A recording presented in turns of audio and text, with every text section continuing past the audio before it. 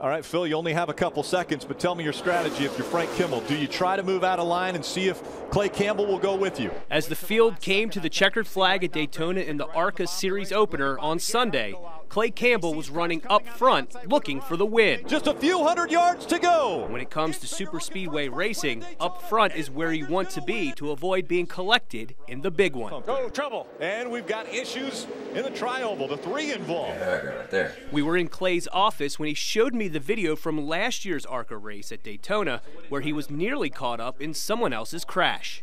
Where I ran last year and the year before, got in a couple of skirmishes, and you get in the middle of the pack, you can expect something like that. He finished 13th in the 2013 race, but making it through that nasty wreck with his race car still running, that was basically a victory in itself.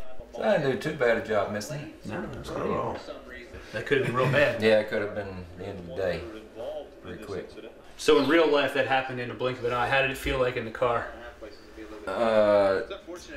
Wrecks to me they're slow motion. With the cars traveling at 190 miles per hour, speed is relative to your surroundings. You're moving fast, but so is everyone around you. Nobody knew that was coming. And it only takes one wrong move, one bad decision to end your day and potentially the days of many other drivers.